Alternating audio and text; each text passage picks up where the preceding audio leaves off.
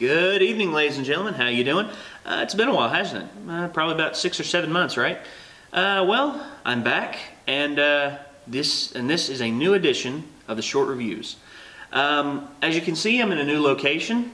Pretty snazzy, if I say so myself. And I'm also going to be switching up the format yet again. I know, I can't help it.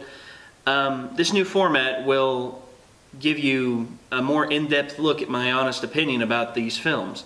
First, about the films that I'm going to be reviewing. First off, I'm going to record a segment before I go see the film to give my honest opinion about how I feel going into the film. And then I'm going to switch it up by doing a segment after the film. So anyway, on to the short review. This week I'm going to be reviewing, what else? Godzilla.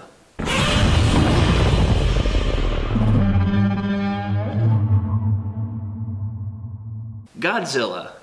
What a rocky road it's been for our green reptilian friend.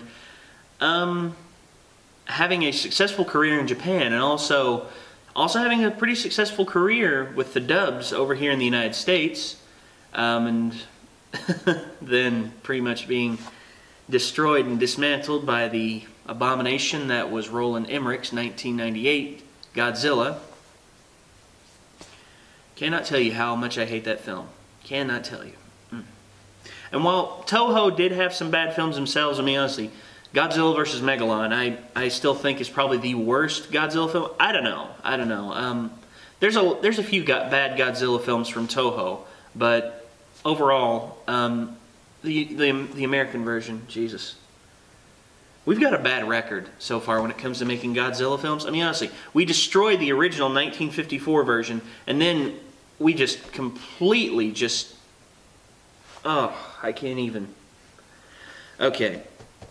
Anyway, this film, when I first heard they were remaking Godzilla and they got Gareth Edwards, that's the director, Gareth Edwards. I saw his film Monsters, his film that he was most known for before getting the job as the Godzilla director, and I gotta say I was impressed. I was very impressed. I saw what he was able to do with the limited budget that he had, and I was impressed big time. I mean honestly, he kept the tension palpable, and it was an overall great film. But I don't want to dwell on that.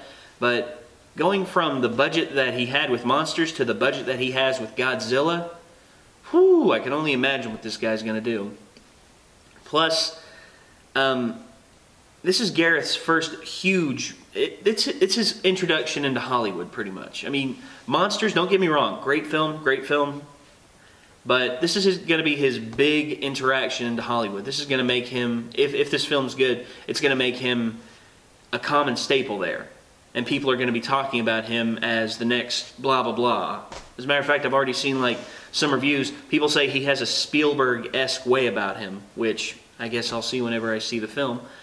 Anyway, when I heard that they were going to remake this, when they were going to try another Godzilla remake, I at first shook my head in just disgust, because we've already messed it up once. We Americans have messed it up once already. 1998, but when Legendary Pictures, when I heard it was through Legendary Pictures, my faith wasn't restored anymore. And then last year I saw Pacific Rim, which was also made by Legendary Pictures, and needless to say, I was getting excited. And then came the teaser trailer. The teaser trailer. The teaser trailer blew my mind. I'll give you a synopsis. It shows this military group halo jumping into San Francisco, which is what David Strathairn is the admiral, and it shows Aaron Taylor Johnson jumping into downtown San Francisco, and I saw this in the theaters. You know, I didn't see it online. I saw it in theaters. And I did not know what was going on. And I was like, what the heck is this? What movie is this? And then all of a sudden, you're seeing the point of view from Aaron Taylor Johnson's character, and he's looking around, and all of a sudden he sees this figure walking. And I was just like, And I was like, what is that? And then all of a sudden I saw the spines on its back, and I was like, no. Oh my gosh. And then all of a sudden it showed all the stuff from the previews, you know, Bryan Cranston running, Juliette Binoche, Elizabeth Olsen, Ken Watanabe, whom I am very excited is in this film. I'm very glad they included him. And then you see the shadows through the smoke. You see the buildings collapsing all around, and then he turns to the side, and then... yeah, the roar. Oh my gosh. Could not tell you how excited I was, because the preview alone got me hyped. The first preview got me hyped alone. You could have never showed me another advertisement for it, and I would have gone and watched it right then. But anyway, when I saw that preview, I was immediately just pumped up. I was just like, oh my gosh, I can't believe it. They did it. They finally did a good job. Oh my gosh. But anyway, and the roar. They kept the roar, and I'm glad. Oh God, am I glad they did that. Anyway, here I am rambling. Sorry about that. But I'm excited for this film. Whenever I see it, I'm going to go watch it with my friends. They're all going with me. We've all got it planned out. But I'm excited for this film. I've seen the critical reception so far. It's like a 85, 86 on Rotten Tomatoes right now. And Rotten Tomatoes, that's usually who I go to for information. Sorry, there's flies in here. Anyway, that's it for, I guess for the before. I guess we're just gonna have to wait for the after. And I'll see you then. Thanks.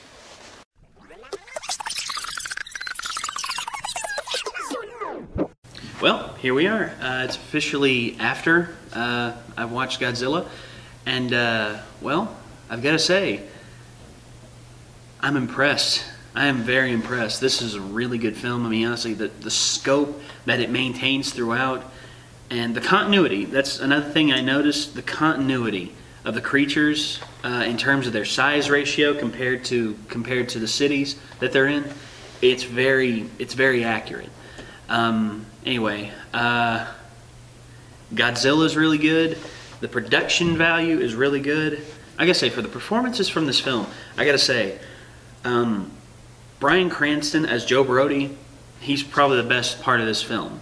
I mean, his passion to find out what happened, and just his drive to find out what caused it all is truly something.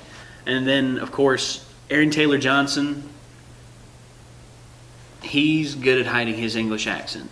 I'll say that. And also he gives a really, really good performance as Ford. And then, and Elizabeth Olsen, the other Olsen sister. Yes, those Olsen sisters. She does really good as well. And Ken Watanabe does really good. And, just really good performances in this film. And I think that's something that kept this film anchored down really good as well. And also, if they make a sequel, you see, they leave it open for a sequel. I'm not going to give away anything, but they do leave it open for a sequel. But yet, if they want to bookend it at this one, they can do that as well, and I'll be satisfied. Complaints? Kind of upset I didn't hear the Godzilla marching theme. You know, the dun dun dun dun dun dun dun dun dun. Yeah, I'm kind of upset I didn't hear that, but it's a minor complaint. And you know, there's gonna be people saying, you know, oh, I was unhappy when Godzilla showed up because he took so long to show up, and I'm like, the thing about it is, tension and anticipation make a film great, especially if the payoff is really good. That's just like, take Jaws, for instance. You never see the shark until the final act of the film. Think about that. You don't see the shark until the final act of the film. And then you see Godzilla in this, and the payoff is enormously gratifying. I mean, when Godzilla first appears, the tension's starting to mount, and you're starting to anticipate, and you're like, where is he? Where is he? Where is he? There he is! There he is! There he is! And you find yourself you find yourself breathing very, very lightly, and very like you've got something right here in your throat, and it's hard for you to breathe. And then all of a sudden you see him, and then you hear that roar, and then everything, and then it's just said right after that. Anyway, so yeah, the fact is, this film is really good. I recommend this film big time. I really can't find any huge problems with it. You know, there's a few minor problems. There's always going to be small problems in films, but you know, nothing to kill the experience of the film.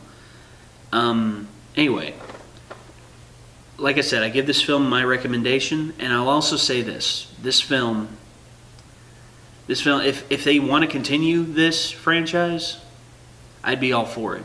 But if they want to bookend it here, I'd also be for that as well, because I hope Gareth Edwards comes back to direct the second film, because he's doing great work so far. And as for Legendary Pictures, can I please see Pacific Rim and Godzilla crossover? Please? Maybe? No? Okay. Well, anyway, this has been a short review, and I gotta say, it's good to be back. And next week I'm gonna do X-Men: Days of Future Past. I might have other people with me, I might not, I don't know. I might do a question roundtable, you know, to see what people thought of the film and everything whenever we see it next week. But anyway, this has been a short review. My name's Nate, and it's good to be back. How y'all feel out there?